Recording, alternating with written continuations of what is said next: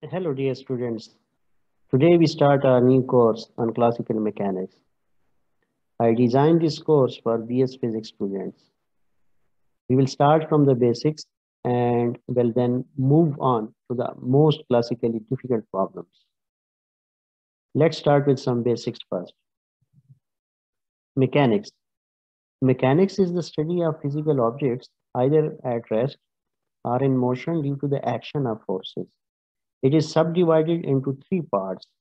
The first one is statics, the second one is kinematics, and the third one is dynamics.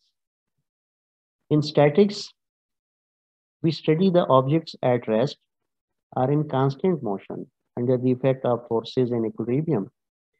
Time factor has no role in statics. In kinematics, we study motion of objects without considering cause of motion, and time factor has very important role.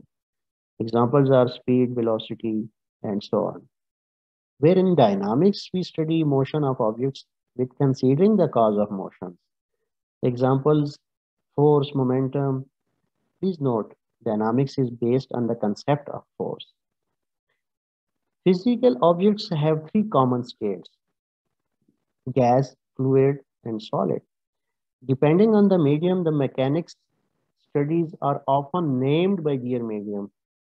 For example, gas dynamics, in which we study gases in motion, that is often leading to statistical mechanics and thermodynamics.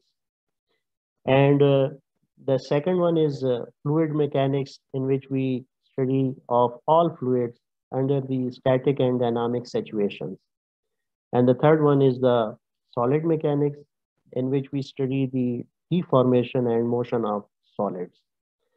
There are so many causes of motions, for example, force, movement, impulse, and power.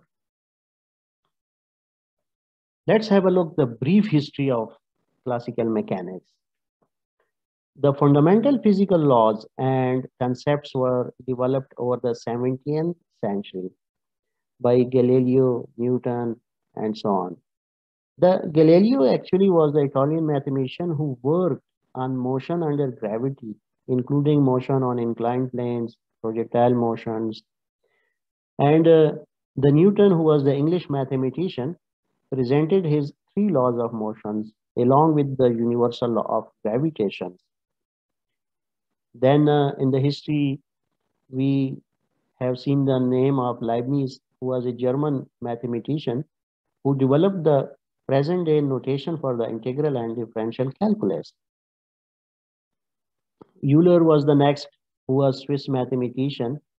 He presented his famous Euler's laws of motion, which are actually the extension of Newton's laws of motion for point particles and rigid body problems. Then the Lagrangian, who was French mathematician, discovered method of solving differential equations known as variation of parameters.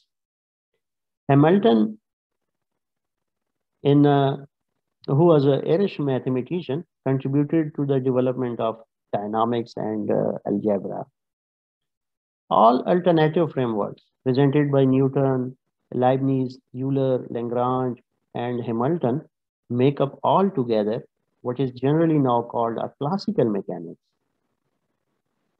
Here is a diagram showing how can we differentiate between different mechanics. For example, classical mechanics deals with the motion of large objects, and those large objects have small speeds.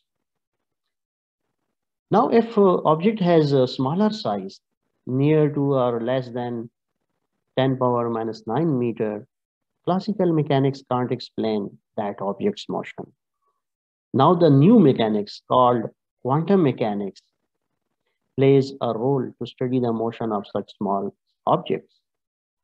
And if the speed of the object approaches to the speed of light, that is 3 into 10 power 8 meter per second, relativistic mechanics comes up with the solutions. And the relativistic mechanics is compatible with the special relativity and general relativity.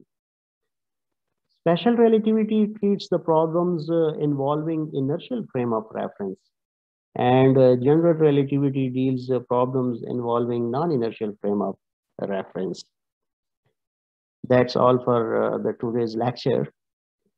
For the second part of these lectures, please stay tuned and please also subscribe to my channel for upcoming videos. Thank you so much.